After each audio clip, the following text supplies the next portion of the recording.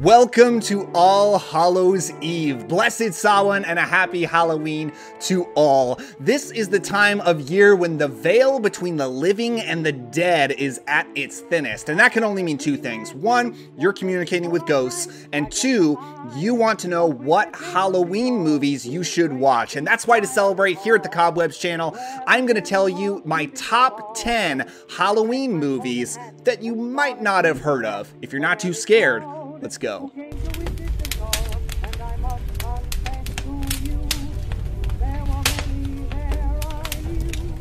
Trick or treat, everybody, and welcome to the COBWEBs channel. My name is Daniel, and I'm very excited about this list. And I have to give you two disclaimers about this list before we jump in. Number one, these are movies that actually take place at the Halloween season. I see a lot of lists about what are the best movies to watch at Halloween time, and they contain a lot of movies that, yes, are good for this time of year, but have nothing to do with the holiday of Halloween. Number two, these are the movies that maybe you haven't heard of, so I stayed away from any of the super obvious stuff, like Trick or Treat, like anything in the Halloween franchise, like It's the Great Pumpkin, Charlie Brown, Night Before Christmas, Hocus Pocus. Basically anything that has its own dedicated section at a Spirit Halloween store is not eligible on this list. The point here is recommendations and to hopefully get you some new movies for your Halloween traditions, and I rank them from least favorite to favorite because it's fun. And you know, I now realize it feels kind of wrong having this pumpkin here. It doesn't even have a face. It's not Halloween-y enough.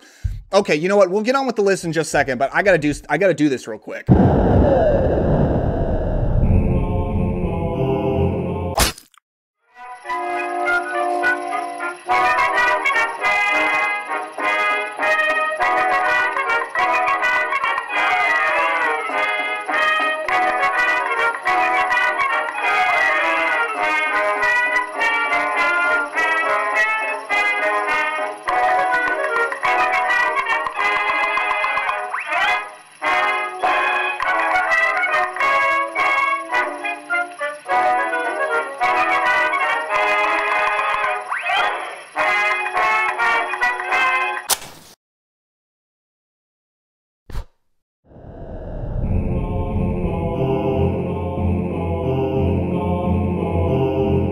At number 10, we've got Kenny and Company from 1976, directed by Don Coscarelli. This movie goes through several days of a typical 12-year-old named Kenny and his friends. Kenny goes through all the activities that many people went through as kids in the 70s as him and his friends prepare for Halloween.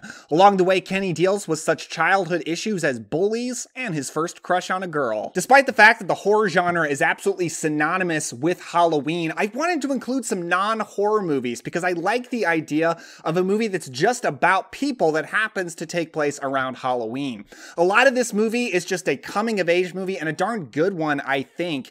It's pretty fun as it just goes through these kids. They're very realistic. They're not like overly great kids. They definitely have flaws, and I saw a lot of realism in it and a lot of things that even I related to, even though I didn't grow up in the 1970s, of course. But then the third act all takes place on Halloween night. They're going out with their Halloween costumes, and they end up getting scared by a group of older kids, and it's actually a pretty good horror sequence. And it's actually that scene that inspired Don Coscarelli to make his next movie, Phantasm, because he saw audiences watching this scene and jumping and getting scared, and he loved the feeling that he created that and that he provoked that reaction in an audience. He didn't expect that. So then he went on to make a horror movie, and it turned out to be one of the most iconic horror films of the 70s, and the whole franchise really defined his career. So it's just a fun 70s coming-of-age movie with some great Halloween vibes, and I really enjoy it. This one isn't available to stream anywhere legit, and unfortunately doesn't have a Blu-ray release, but you can watch it on YouTube. Here's a weird one at number 9. This is Ghost of Drag Strip Hallow from 1959. A group of drag racing teens move into an old deserted mansion and set up shop, making it their headquarters.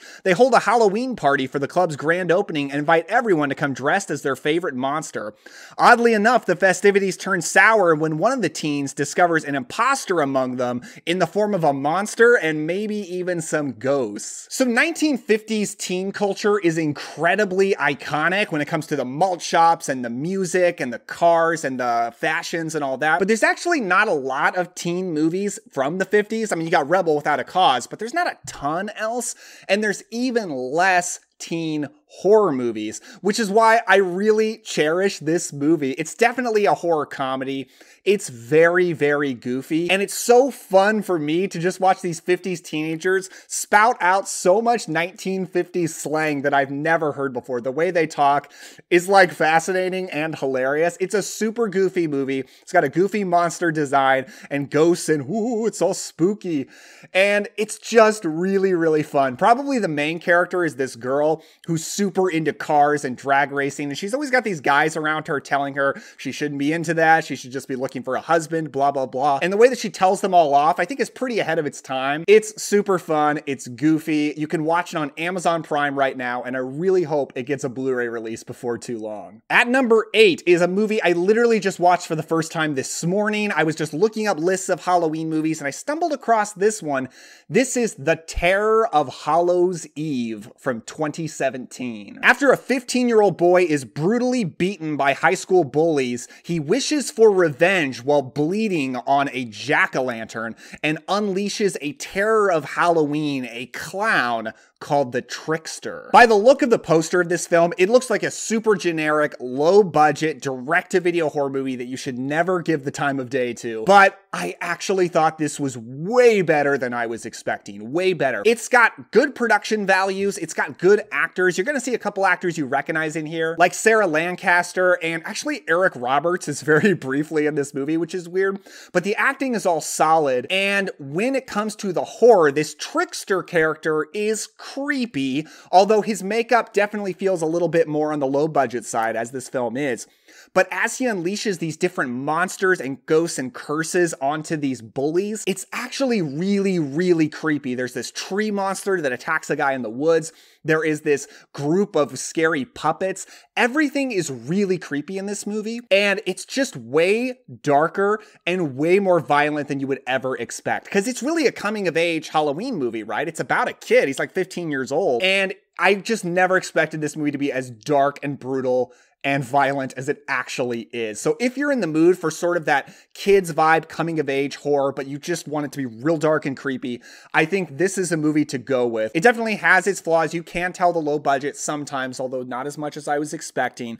And it's got a whole epilogue at the end that you really do not need. Probably because the movie wasn't long enough, because it's like 80 minutes long. But I really enjoyed The Terror of Hallows Eve. I watched it on the Roku channel with ads, but you can also rent it. And there is a DVD out there, but it seems to be difficult to get a hold of. At number 7, we've got another modern low-budget one, and this is Curse of Crom, The Legend of Halloween from 2022. High school teenagers accidentally unleash an ancient Irish death god on their hometown and must stop it and send it back to its world before midnight on Halloween. This is another one that I saw fairly recently on streaming. I checked this one out on Peacock, although it seems to be streaming in a lot of different places, and just did not know what to expect because I didn't hear anyone talk about this. It just got no publicity whatsoever, and I was shocked what a real movie it was. It doesn't feel like this tiny little low budget thing. Production values, the Halloween and fall atmosphere, and the acting is all totally solid. It really did not leave me wanting in any way. And what I really, really liked about this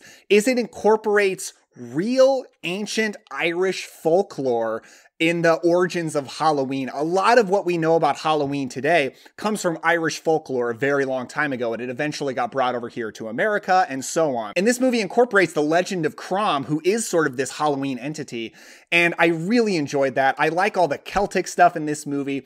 And towards the end of this film, it's a group of teenagers who the film is about building a fire at a grave to lure this Celtic death god into the grave that'll take it to the other world before midnight on Halloween. And like, if that isn't just ideal Halloween vibes, I don't know what is. Like, do I want to build a fire by a grave to lure a Celtic death god to the other world? Absolutely, absolutely. This movie's definitely family friendly, and unlike the last one, you're not going to get a ton of darkness or violence. This is a much more low-key, good vibes movie that you can probably watch with most kids, although Crom's going to be kind of spooky to some of them. If you're just not looking for something too dark, I really think this is just a fun Halloween time to put on in October. I really do recommend this. At number 6, a Nickelodeon movie movie called Fun Size from 2012. And this Blu-ray cover definitely does the movie a disservice. It doesn't look like a Halloween movie, but it is. Teenage girl Ren is invited to a Halloween party by her crush, but she is also forced by her mother to take her oddball little brother Albert with her when she goes out trick-or-treating on Halloween. When she goes to the party instead and loses him, she must go out to find him before her mother finds out. Like I said at the beginning, I wanted to incorporate some non-horror movies, and that's definitely the case here. This is a very Halloween-y film. Almost the entire thing takes place on Halloween night. All the characters are dressed up in costumes. There's decorations everywhere. So it's got all those Halloween vibes you want without being a horror movie in any way. This is a teen comedy, a pretty goofy teen comedy at that. But I think if you've got a tolerance for that, I think there's just a lot of fun to be had here. I really enjoy this film. The characters are very likable. You've got Victoria Justice in the lead, but the star is definitely Jane Levy, who would later go on to star in Fede Alvarez's Evil Dead remake, as well as his film Don't Breathe. So she's become kind of a legendary modern scream queen, and you can tell when you watch this because she really pops here. She's very funny. And even though this is a Nickelodeon movie, it is PG-13, and it's got a little bit more crude humor than you're probably expecting. I would probably compare this to something like Can't Hardly Wait, the 90s teen movie. It's that kind of a vibe, but all about Halloween. So I think it's a fun time. If you've got the tolerance for a teen movie from the 2010s, man, I really recommend this. All right, let's get some 80s horror in here with Primal Rage from 1988. A scientist at a Florida university inadvertently creates a rage virus while performing experiments intended to restore dead brain tissue in baboons. When a journalist for the college paper breaks into the campus lab, he's bitten by one of the infected baboons. The virus soon spreads to a trio of delinquents and a valley girl, all of whom go on a killing spree. So this is a film that Vinegar Syndrome put out on 4K Blu-ray this year, but it is streaming right now in places like Shudder. And this is one of my favorite discoveries of the year. I thought this movie was crazy fun. First of all, I really like the main characters in this. You've really got 4 main characters. They're all very likable, especially the main 2, this guy and girl. They've got kind of a romance going on. And are they unique? Are they particularly interesting? Not really, but they're so nice and likable, and you just really like watching them together that it's just kind of feels like a sweet movie at times, which I really enjoy. But then when it comes to the rage virus stuff, even though the movie kind of sells you that it's a bit of a baboon horror film, the baboon's only at the beginning and kicks off this rage virus. It's really more so like a 28 Days Later kind of a thing. And you've got some scary, violent stuff with these people just going nuts, attacking people. But is it a Halloween movie? Absolutely, because the movie is building towards a Halloween party. And when you get to the Halloween party, it's one of the best I've ever seen in a movie. It is so much fun. The movie like stops the plot to just show you costumes everywhere, and just everywhere, as far as the eye can see, there are these incredibly elaborate Halloween costumes. There's a live band at the party. It's blasting this really catchy, fun 80s song, and just Halloween decor as far as the eye can see. And yeah, there's these 3 bullies, these delinquents who get the rage virus and they go on a spree, but they dress up in their Halloween costumes, and they're all dressed up like skeletons with literal glowing red eyes. And it's just such a cool visual that those are your monsters going around attacking. So visually speaking, it's a really fun Halloween movie, and I just thought the movie was a total blast and looks fantastic on Vinegar Syndrome 4K, so I highly recommend Primal Rage from 1988. At number 4, we've got Tales of Halloween from 2015. This is a horror anthology with 10 stories from many of the independent horror scene's top directors. Ghosts, ghouls, monsters, and the devil delight in terrorizing unsuspecting residents of a suburban neighborhood on Halloween night. This creepy anthology combines classic Halloween tales with the stuff of nightmares. So there are a lot of independent horror films out there that are trying to copy the success of Trick or Treat. They try to be these horror anthologies that kind of all tie together, that all exist on Halloween night. And this is the only one I've seen that I would recommend. There's a lot of bad ones out there, but I actually really like Tales of Halloween. Because it's 10 different stories, it moves really quickly. I mean, that's more segments than almost any other anthology ever has. So they're all short, very much to the point. I think it's kind of impossible to get bored during this movie. And if you were into the independent horror movie scene around 2015, which I was, this is really a who's who of directors and actors. You've got directors in here like Lucky McKee, Mike Mike Mendez, Darren Lynn Bousman, Neil Marshall, a cast of tons of people you know, like Alex Esso. Even Adrienne Barbeau provides the voice of the radio station like it's John Carpenter's The Fog. Is every story great? No, but there's a lot of ones I really enjoy, like a Friday the 13th style one where he's attacked by a stop-motion alien, and that's a fun, mostly stop-motion segment. You've got one with a man eating jack-o'-lantern. You know, I gotta love anything with jack-o'-lanterns. And I think my favorite is actually the first one called Sweet Tooth, about a frightening entity that comes and attacks you to eat your candy and then you on Halloween night. Just those classic folklore type tales are really, really fun. At number 3 is a movie I actually don't own a physical copy of because I own it digitally, but you can stream it in a lot of different places right now.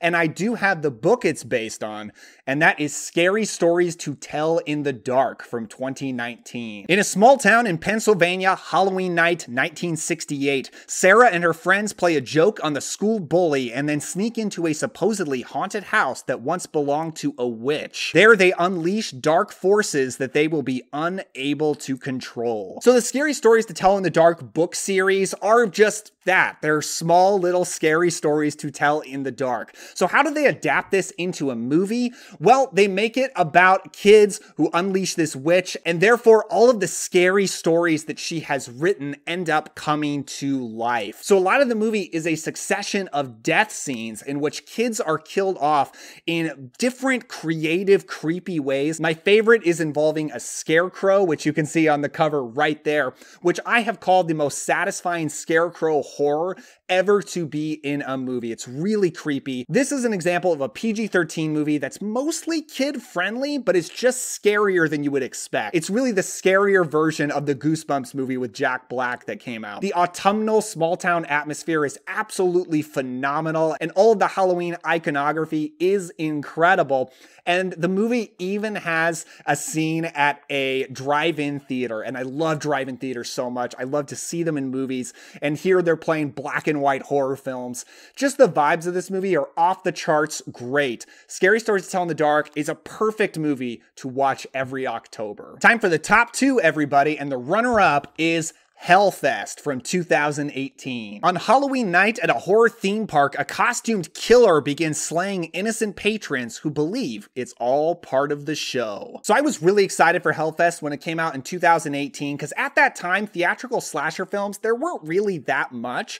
When I went to see this movie, I didn't expect too much, and I was absolutely blown away. A few days later, I took my wife to see it. She enjoyed it too. And nobody really saw this in the theaters, and everyone who did said it was bad, and I found I was one of the only people talking good about this movie. But that is changing, because now every Halloween season I see online more people watching and discovering Hellfest and discovering how much fun it is.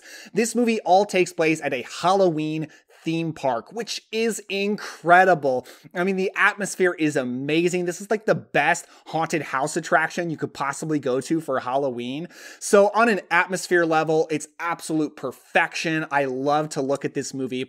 But I actually think the kill scenes are pretty intense, well done, creative, very different from each other. And I actually really like the characters in this. You've got 2 main characters who are very likable, and then they've got some wild, wacky friends around them who are, you know, pretty typical slasher characters. They're goofy, they're throwing out ridiculous jokes. That's kind of how this genre is. I have no problem with that because I like the main characters enough. And the killer is very creepy, and the whole movie builds to an ending that's very intense and a final moment that's absolutely chilling. I love Hellfest. If you like slashers, Halloween atmosphere, if you like going to Halloween theme parks, I cannot recommend Hellfest enough. At number 1 is a movie I cannot stop talking about on this channel because it came out this year. I just watched it. I love it so much. And that is COBWEB. Yes, from 2023. COBWEB came out the same weekend as Barbie and Oppenheimer, got absolutely crushed, didn't even get much of a release, but I bought it as soon as it came out on Blu-ray because I was intrigued by it, and it turned out I absolutely loved it. 8-year-old Peter is plagued by a mysterious constant tapping from inside his bedroom wall, one that his parents insist is all in his imagination. As Peter's fear intensifies and this tapping turns to someone talking to him, he believes believes that his parents could be hiding a terrible, dangerous secret, and he questions his trust in them. Cobweb is an absolutely chilling horror fairy tale about a young boy with very creepy parents, played by Lizzie Kaplan and Anthony Starr. And as this voice behind the walls is telling him more about who she is and what her history is with the family, he suspects his parents are up to no good. Everything about this movie is so incredibly creepy, and it has amazing autumnal atmosphere throughout the whole thing. And then when we get to the finale on Halloween night, as a group of bad kids break into their house all wearing Halloween masks to do some real bad things, there's a creature in this movie, and as it attacks, it's so terrifying, but it's also just like a perfect Halloween scene, exactly what you want to see this time of year. The creature design is incredible. I want like an action figure of it so bad, so incredibly creepy. This is a movie that really takes you into the mind and the perspective of a little child and makes you feel all of those childhood fears that he is as the movie goes darker and darker, so much darker than you would ever expect. I love Cobweb so much. It's like the movie of the season for me, and it's my #1 Halloween movie that you might not have seen. That's my list, folks, but what other Halloween movies that might be a little bit under the radar do you love? Let me know down in the comments below. If you enjoyed this, check out my last video, which was on a tour of my whole movie basement. I had a lot of fun with that. I'm also going to put up the playlist on the screen of all my top 10 and top 15 lists. I just recently did one on werewolf movies, for instance. Thank you all so much for watching. I really appreciate it. With all that said, don't forget to have a spooky, scary Halloween night, and I'll see you next time.